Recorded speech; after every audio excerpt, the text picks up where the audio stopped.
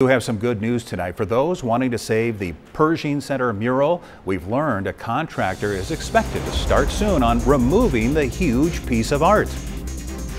Pershing Auditorium closed in 2014 and the city plans to tear it down. But a group wants to save the more than 700,000 pieces of tile that have been up for nearly 70 years now.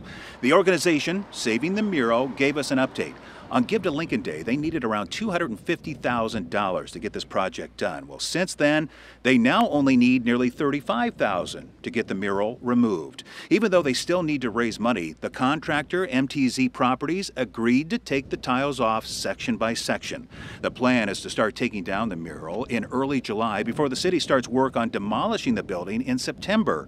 Liz Shea McCoy, the organization chairperson, can't thank the generous people of Lincoln enough. I just want to thank those people that have donated thus far, and I really encourage those that haven't or those that already did, let's keep up the donations, because together we can accomplish something really grand for our community. The goal is to continue raising money and getting some grants to pay for cleaning and restoring the mural. The group says one option is to move it and put it up at the Lancaster Event Center. They say it's a piece of the past they want future generations to be able to enjoy. We have lots of options.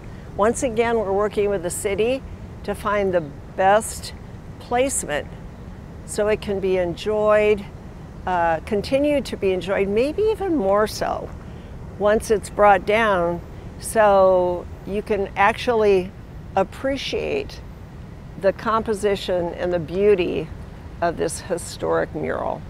If you want to donate to the Save the Mural, visit the Nebraska State Historical Society-Foundation website, click on Projects, then click on the Pershing Mural Project. Now, we also have a link to that in this article, which you can find on our website, klkntv.com.